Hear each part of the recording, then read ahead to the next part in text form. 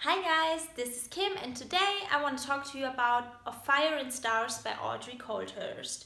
This book is about a princess who has been betrothed to a prince since she was little, and now she has to journey to his kingdom to marry him, but she falls in love with his sister. Also, she has magic, and magic is, well, outlawed in both her country as well as the new kingdom she has to journey to. So obviously she has to keep her magic hidden, and as always with such things, chaos ensues. I only gave this book 3 stars because I did not connect to the characters at all or to the romance. The characters for me felt pretty flat. Other than the 2 princesses, no one was really given a character at all, and even those 2, their characters, as I said, felt really flat.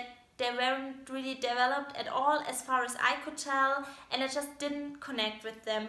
Also, the romance between them, I didn't feel it. I like the idea of the romance and I really appreciate the romance, but it wasn't that I felt it. I read it and I was like, oh, okay, she's falling in love. I can see it. But it was like, oh, like I feel it. I could see it, but I couldn't feel it. And for me, those 2 points were pretty big points because it just, yeah, the plot itself, it wasn't anything special, but it wasn't anything bad either. It was just pretty average. So having the characters fall flat like this and also having the romance not catch my interest kind of really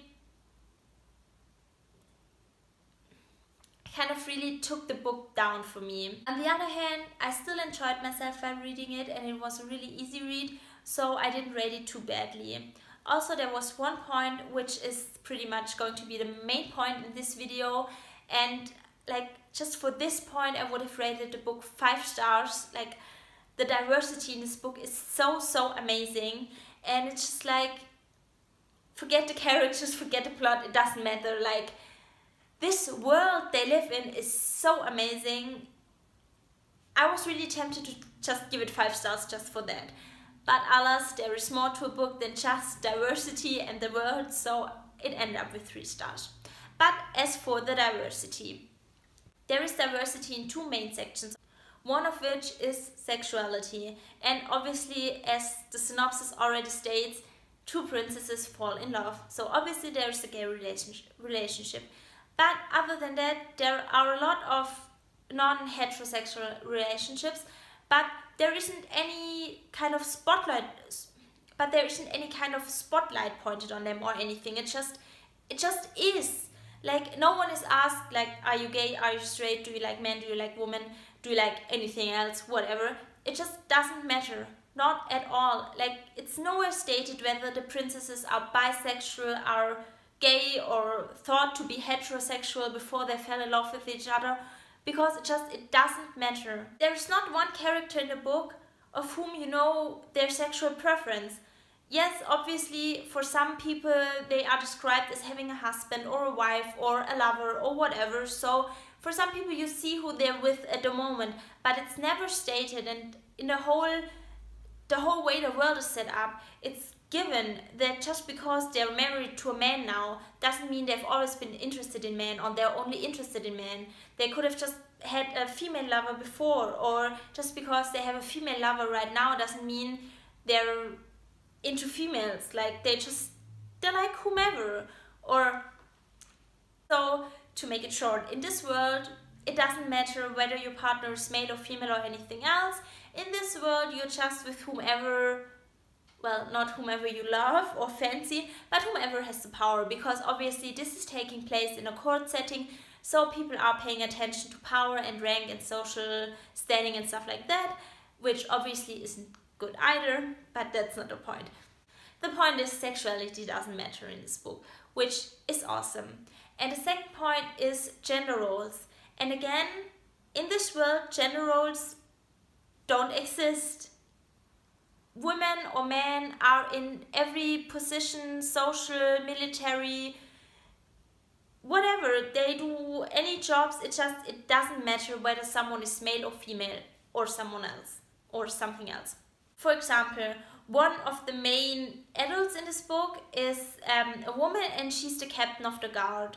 And in a lot of other books or TV shows or whatever, if a woman was captain of the guard, there would have been a spotlight put onto that, and it would have been stressed how good she is, that she made it to the position of captain of the guard. It would like, she's captain of the guard and she's a woman, like, look at that. And in this book, no, not at all, because it doesn't matter. Like, now the woman is captain of the guard, maybe next one will be a man, and then maybe another woman will take the position, whatever, because truly the person who is best for the job gets the job, or maybe the person with the best connections, I don't know, but gender doesn't matter. And this is so amazing. To be honest, if there were no names in this book and no description of like dress or anything else, you wouldn't know if someone was a man or a woman.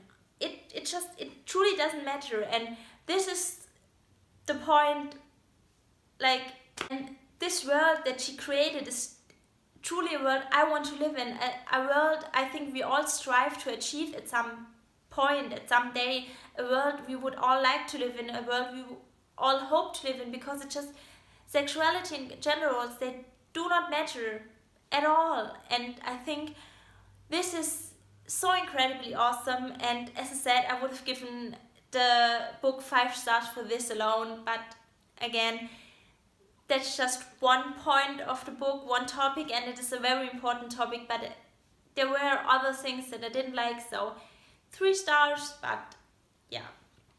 And that's pretty much the end of the video. Then I don't have anything else to say. There isn't going to be a spoilery part of this video, just because I don't feel the need to talk about anything that truly happens in the book. As I said, the plot is pretty average, but I didn't like the characters, but I did like the diversity, so yeah.